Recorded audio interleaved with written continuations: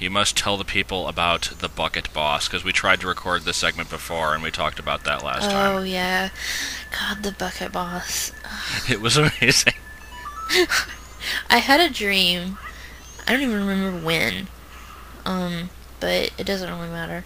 But yeah, there was like a dream where I was like walking across a log, like over a river, and there was a waterfall at the end of the log. I think that was from Spoonie's review of Dirty Dancing. Yes, that's like how I imagined that, and It was I think so that's where stupid. I think that's where that came from. The log, but the bucket is still inexplicable.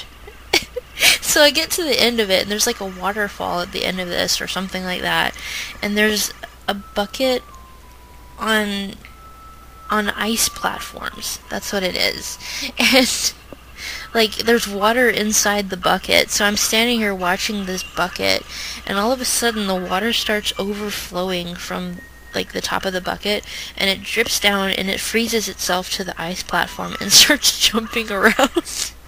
And lifts the ice platform with it. Yes, It's so so dumb. it's a bucket boss. It is pretty great. It was like the most stupid dream ever.